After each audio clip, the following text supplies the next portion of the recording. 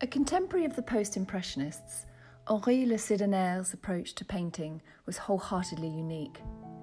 The first generation of impressionist painters, Monet, Sisley, Pissarro and Manet, were highly influential to le Sidaner, whose formative years occurred amidst the height of the impressionist movement. Le Sidaner's work parallels that of Monet in terms of style, as well as choice of motif. Both artists would redo the same subject matter in all seasons and at different times of day or weather in order to isolate the variations of light.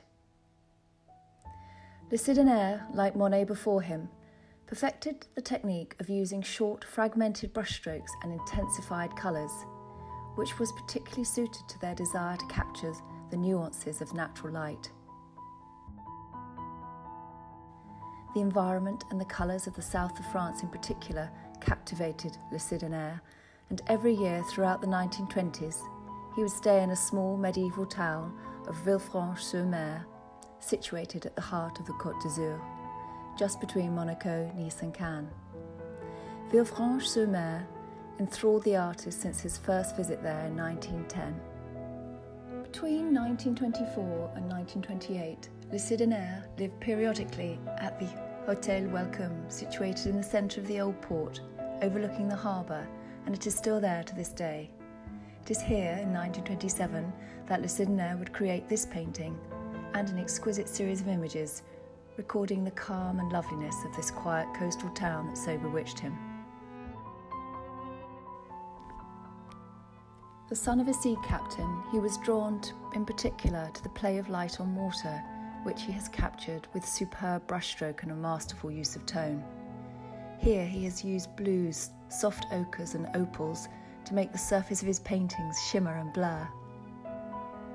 Le Sidaner said no landscape was worth painting unless it was enhanced by some play of light.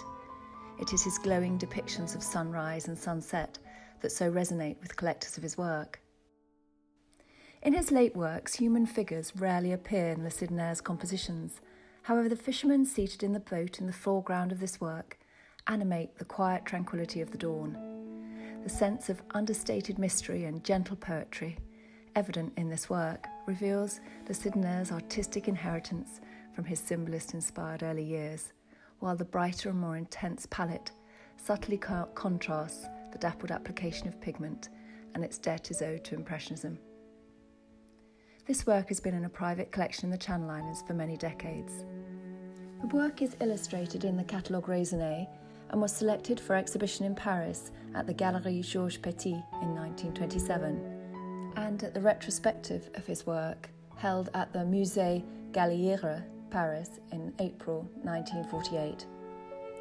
Le Matin, Villefranche-sur-Mer is striking for its glistening and jewel-like palette, but above all for being exemplary of the artist's much feted ability to capture the intangible and mystical atmosphere of a particular moment in time.